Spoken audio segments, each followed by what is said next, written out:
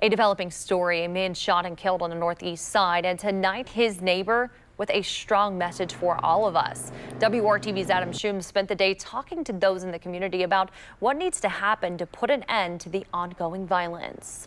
A growing memorial. The man around the corner who sells Avon, and I bought sheets and things from him, had got shot. Is a reminder of what happened at this East Side home Saturday night. Saturday we heard gunshots. We were out having a family day. Metro police say that a man was found shot and killed outside this home on the 4000 block of East 34th Street Saturday night. Family members have identified him as James Mason.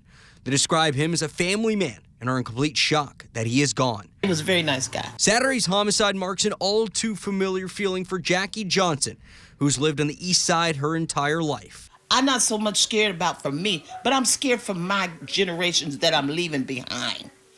And that's what bothers me most. My generations that I'm leaving behind. You mean you don't give a daggone? It gets worse. It's not getting better. From Saturday until Monday, Mason as well as one other person were killed in an additional shooting.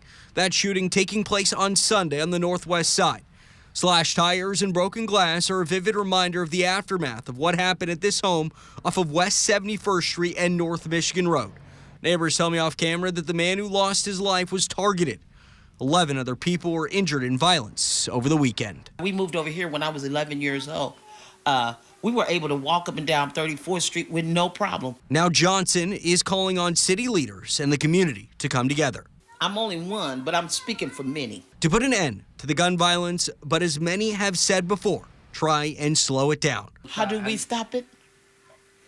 One at a time. One at a time. And yeah, tell. Don't be ashamed. Don't be scared to tell.